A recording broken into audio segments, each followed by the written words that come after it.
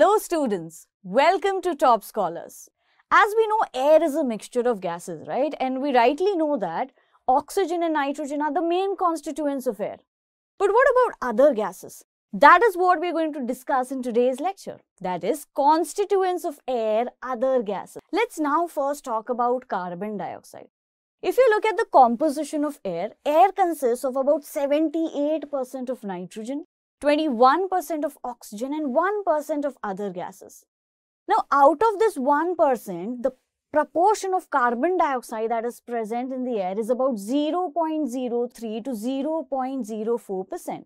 However, this percentage of carbon dioxide in the atmosphere increases due to emissions released from industries.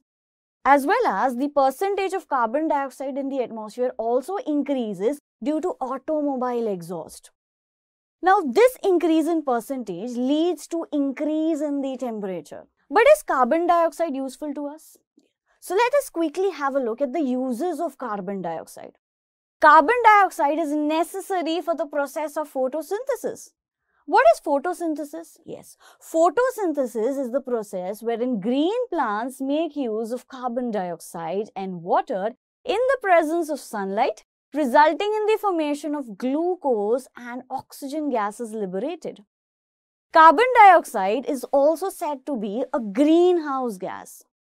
Why so?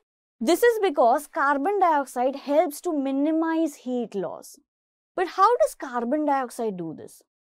Carbon dioxide reflects heat back to the Earth's surface, and so it helps in maintaining the Earth's temperature. Now, carbon dioxide in the dissolved state is used by aquatic plants for photosynthesis. Another very important use of carbon dioxide that most of you must be knowing. What is it? You make use of carbon dioxide for extinguishing fires, right? Yes. That means carbon dioxide is also used in fire extinguishers. Now, if I ask you a question that, does water have any taste? You would probably say that, yes, water has some taste. So, how does water get this taste? This is because due to the presence of salt of carbon dioxide, which is responsible for the taste of water. Now, friends, let's move on to the next very important constituent of air, that is water vapor. Now, what is water vapor? You would say that when we boil water, there is some vapors that are formed, right? And that is called as water vapor. So, in simple terms, I can say that water vapor is nothing but moisture, right? Exactly. We also hear people saying that today the climate is too humid, right? But what is humidity? Yes, humidity is nothing but the amount of water vapor that is present in air. So that means when we say that the climate is too humid, we actually mean that the amount of water vapor in the air is high, right? This water vapor determines Earth's climatic condition. For example, in summer season, the rate of evaporation is high, right? So what happens is the amount of water vapor in the atmosphere is more.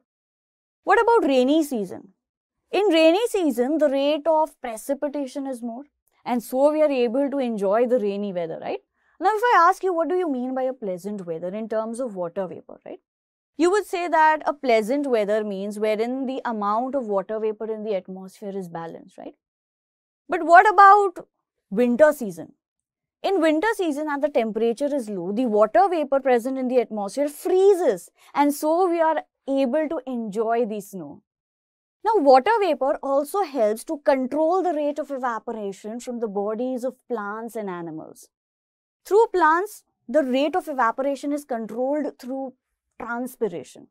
What is transpiration? Transpiration is wherein plants lose water in the form of water vapor. Whereas in animals, the rate of evaporation is controlled through the process of respiration. Water vapor also is essential for the growth and good health of plants, animals as well as human beings. To learn more about this topic, download Top Scholars app.